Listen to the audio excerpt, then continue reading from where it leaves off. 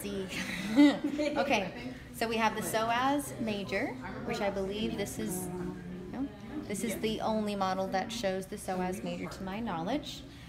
Insertion comes right down to the greater trochanter, and it flexes the thigh and the femur trunk. These two both do the same thing. Flex the thigh, which would be flex the thigh and the femur trunk. Okay. So we have the iliacus, which also flexes the thigh and the femur trunk. Insertion would be the iliac crest and the fossa. And, origin. Insertion is the same as that with the lesser trochanter. Okay, am I missing anything? No. Okay, so we have gluteus, minimus, and medius. Can't see the minimus because it's deep, but we have the gluteus medius. You need to know origin, insertion, and action. Origin's going to just be the ilium outer surface, and they wrap around, insert on the greater trochanter, and they both abduct, and medially rotate your thigh. Abduct, medially rotate your thigh. Now we have gluteus maximus. I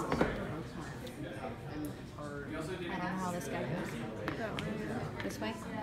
Where's the hole? Ah, there we go. Like that?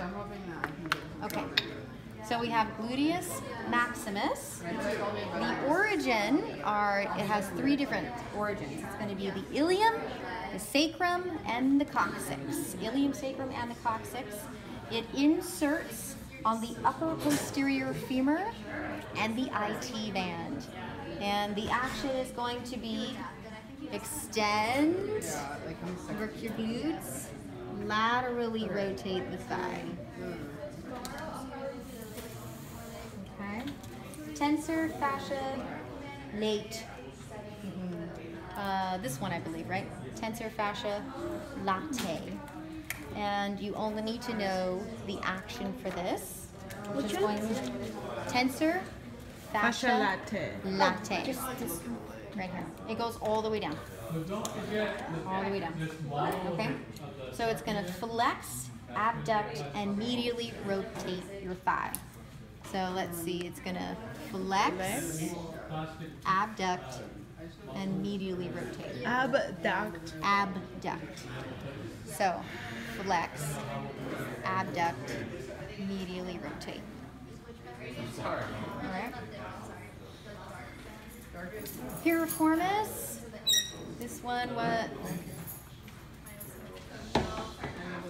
This one, right? Piriformis, to my knowledge. I'm remembering that right? Okay. Yes, okay. So this is going to be your piriformis. You need to know just the action.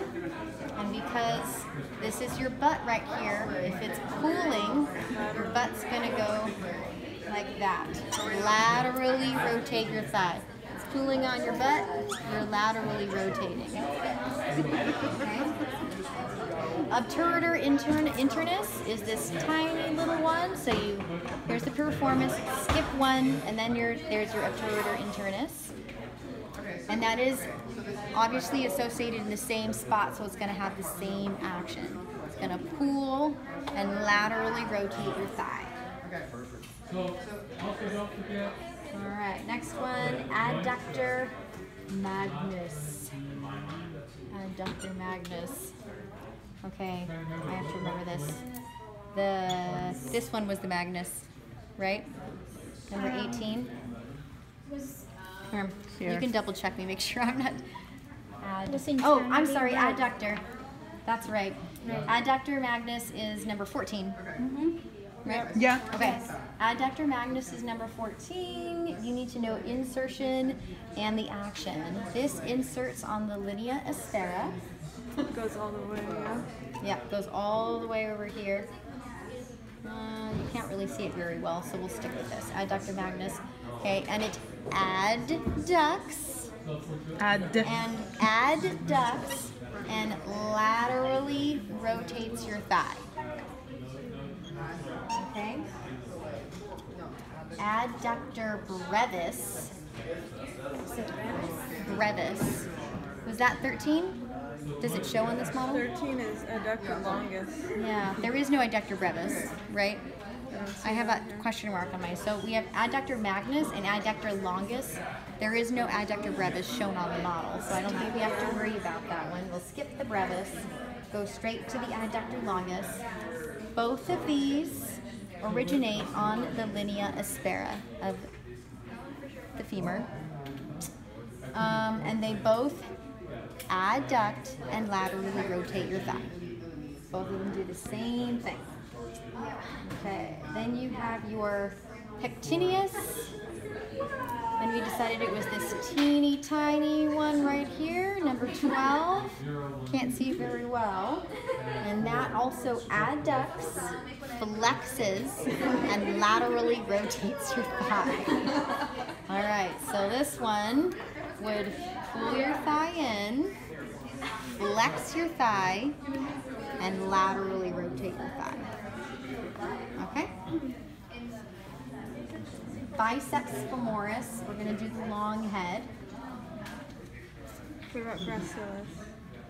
I'm just going in order of this for now. Okay, so biceps femoris, we decided the long head was medial or lateral? Is it 18 or 16? No, this is semi. This is biceps femoris. Oh, that's membranosus. Okay. So biceps femoris long head is number 18A.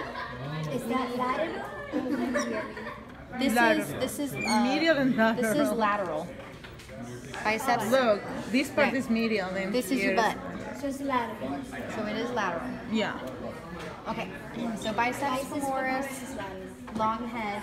The origin is going to be your ischial tuberosity. Yeah. If you can see it. Oh, you can't see it. Okay. Here. So it's going to be your ischial tuberosity, and it inserts all the way down here on the head of your fibula and the lateral side of your tibia. Okay. It's going to flex your leg, so it flexes your leg and extends your thigh. Sorry, flex leg, extend thigh. Okay, now we'll do the gracilis. Gracilis was in the middle, number 15. That's a big one. The origin is going to be up here, your pubis symphysis. It's going to come all the way down here, wrap around, and insert on your pes anserinus. And because it originates all the way up here and inserts down here, it's going to act on both the thigh and the leg. So in this case, it's going to adduct the thigh, flex the leg. Adduction and flexion.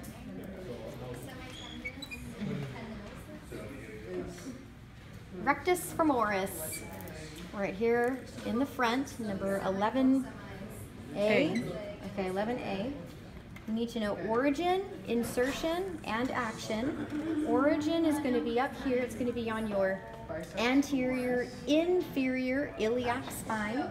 Insertion is going to come all the way down here, under your patella, onto your tibial tuberosity. And because it's originating all the way up here and inserting on this bone, it's going to act on both the thigh and the leg. In this case, it's going to flex and laterally rotate your thigh.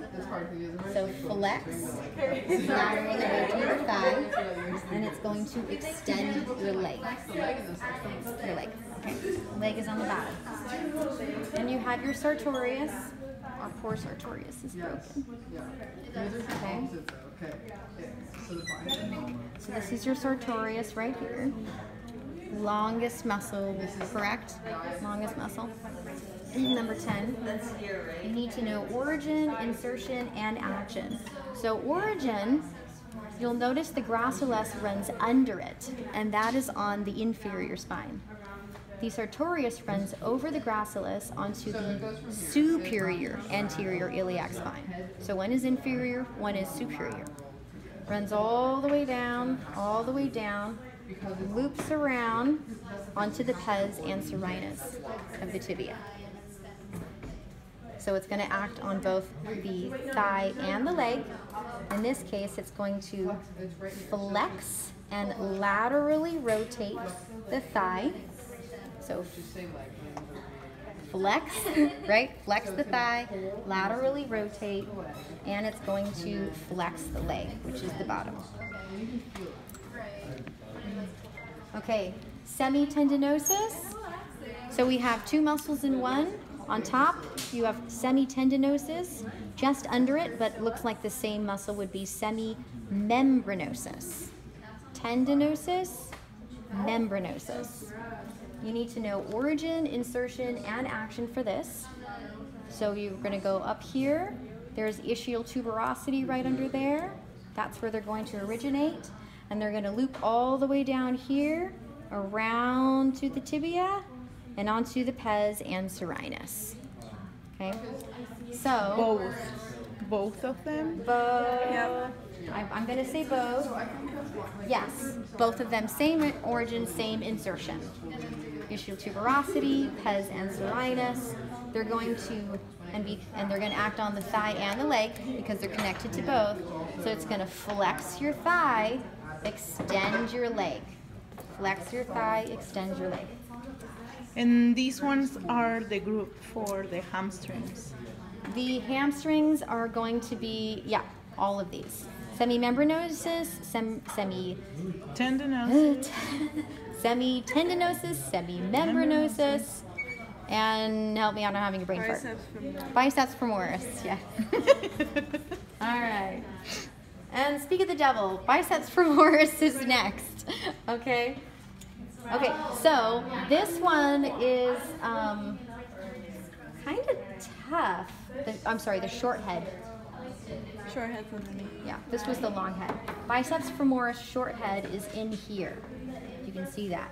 So it originates on the linea aspera of the femur. And the insertion is going to be on the tibial head, fibula head and the tibial lateral condyle. So it's the tibia and the fibula. And because it only starts halfway down the thigh, it's not going to act on the thigh. It has to start from the top if it's going to act on the thigh. So it inserts down here, it's going to act on the leg. In this case, it's going to flex your leg. Flex the leg. Flex the leg, yeah.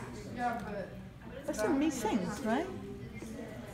Flex the leg, like that. Okay, so we have vastus lateralis. Wouldn't that extend the thigh too? Flex the leg? It might, they may just not want us to remember that. Okay. Well, it's not going to work on the thigh because it's only halfway up on the thigh. Yeah. Okay, so vastus lateralis. Vastus are in the front, laterally right here. We're going to look at number 11, whatever number that is. 11. Okay. So this originates up here on the greater trochanter and the linea aspera. I wonder if we'll get a better idea if I take this off. If you can. Okay. Well, not really.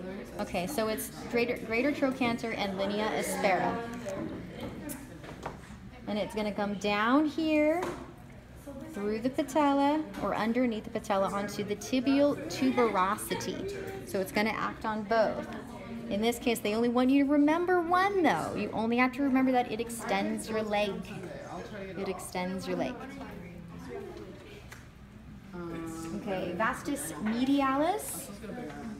We got vastus medialis and we have vastus intermedius. So we've got vastus lateral, vastus medial, vastus intermedius, all in the same place. Vastus medialis also originates on the linea aspera, comes down onto the tibial tuberosity, also extends the leg.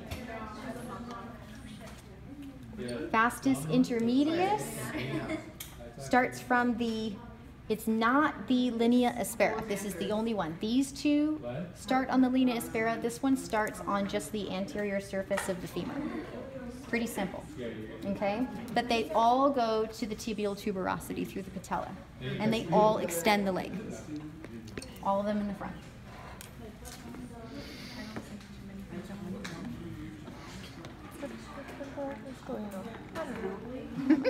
So all those exercises. Remember to look over your lap. Okay, gastrocnemius. We're going to go to the bottom of the leg now. Will be flexible. So you got gastrocnemius, or your power muscles, or your shins. Not shins, calves. Sorry, you need to know origin, insertion, and action. So this is going to originate on the medial and lateral condyles of the femur. I'm sorry, femur and the medial and lateral condyles. Okay, and it's going to come all the way down here, insert onto the calcaneal. And because it inserts on the calcaneal, it's going to point your toes, which is going to be a plantar flex. And it's going to flex your leg. This is your leg. So flex. So it gets shorter, your leg is flexed because the angle gets shorter, smaller. Okay, tibialis anterior, right here, tibialis anterior. Origin is just the anterior surface of the tibia. It does also merge into the interosseous membrane. Okay, so front of the tibia, interosseous membrane, comes down here, pulls the top of your foot up, which would be a dorsiflex. And then we have extensor hallucis longus. Extensor hallucis longus. Did we decide that that was number 20? That's right, this one's underneath. So if you're looking at this model, you need to take it apart and flip it over because the extensor hallucis longus is a deep muscle. But it'll come down here onto your hallux. You only need to know the insertion. In this case, it inserts, the origin is the fibula and the interosseous membrane. And the action, of course, if it's pulling up on the top of your foot, would be dorsiflexion. It extends your foot, and it's the hallucis, right? So it extends your hallux. Dorsiflexion like this. Dorsiflexion is the top of your foot, yeah, being flexed. Extensor digitorum longus, which we decided was number 21. Okay, so it's right out front. It's superficial to the hallucis longus. You only need to know origin and action. Origin is going to be your tibia lateral condyle, so right on this side of the tibia, and the fibula, and you notice it's in between both bones, so it's on the interosseous membrane as well. And this is going to dorsiflex the foot. It's going to flex the toes, the digits other than the hallux, and it's going to evert your foot. So when you pull up on this, the plantar surface of your foot faces inward. That's what it does to your foot. Evert. Show it, please. That's invert. Show it with you. I can do it better with my foot. So actually, you can see all of my little tendons and whatnot here. So when I evert my foot, you can see how my digits right here are lifting up. That's eversion. And my hallux, see my hallux right here? That's inversion. Eversion, inversion. So I have to lift up my digits to evert my foot.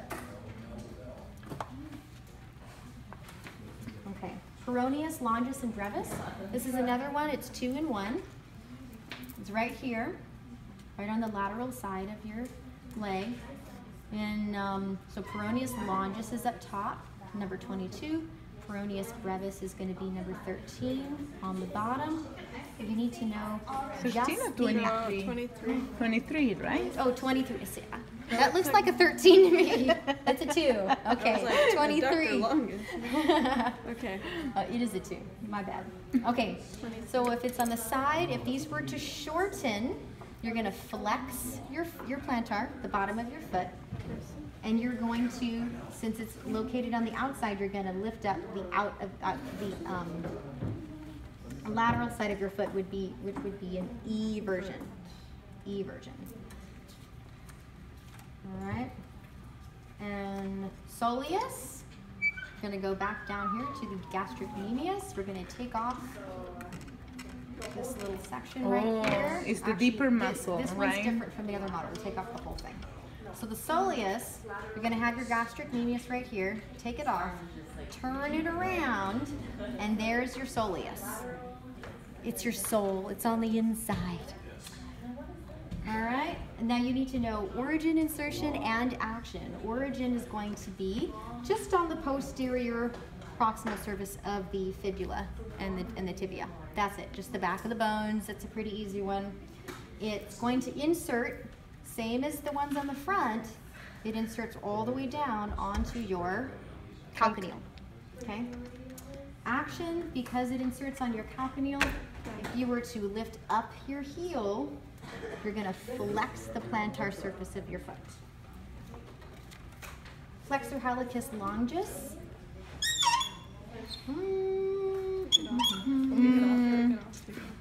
It's underneath, right? Yeah, take the whole thing off. Okay.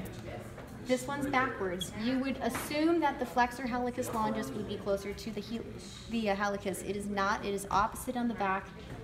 It's on this side. Okay, so this is the flexor hallucis, flexor digitorum. They're flipped because they crisscross down here. Okay, but I don't know who it was that made a really good point. The flexor hallucis is thinner down here and the digits is thicker. That's another really good distinguishing feature. So for the flexor hallucis longus, you need to know your origin and your insertion. You can actually see this pretty easy right here. This is your fibula right here. It's just on the posterior surface, nothing else. So that's a pretty simple one. If it's coming all the way down here onto your hallux, it's going to obviously flex your hallux because it's a flexor. It's also going to flex your plantar foot, and it's on the inside. So if I were to flex this, the inside of my foot's going to slightly go up. That's an inversion of the foot. Flexor digitorum longus, right here, number 27. You need to know origin and action. Origin, another simple one. This is on the posterior surface of the fibula. Well, this is on the posterior surface of the tibia.